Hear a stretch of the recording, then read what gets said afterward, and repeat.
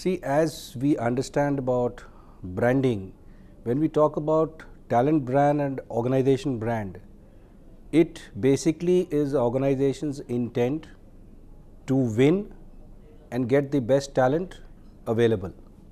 And that's the reason why we're talking about strengthening and investing in terms of building a very strong employer brand. Today, war for talent becomes even more difficult with more and more companies, more and more career opportunities available.